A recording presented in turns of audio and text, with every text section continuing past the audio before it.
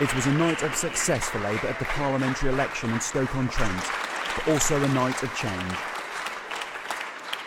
TV historian Tristram Hunt became the new MP for Stoke Central after much criticism for parachuting into politics after veteran Labour MP Mark Fisher stood down earlier this year. Tristram Hunt sealed Labour's success of taking all three of the Stoke-on-Trent constituencies.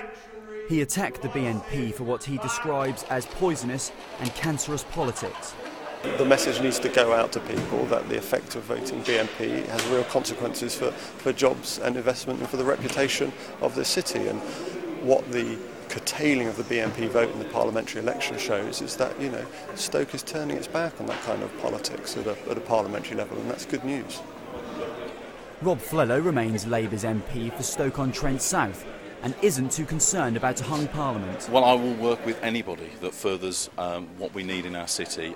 I don't mind who they are, as long as they and their heart are interested in what we have here in Stoke-on-Trent and turning it into the first-class city that it should be and can indeed be again, then I will work with them, absolutely. Joan Whalley kept her Stoke North seat in the Commons.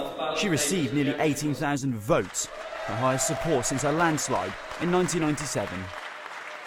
I'm glad that this election is now over and we can start on the real work, but obviously we'll be waiting to see what happens nationally, because what happens nationally will affect what we do here in Stoke-on-Trent.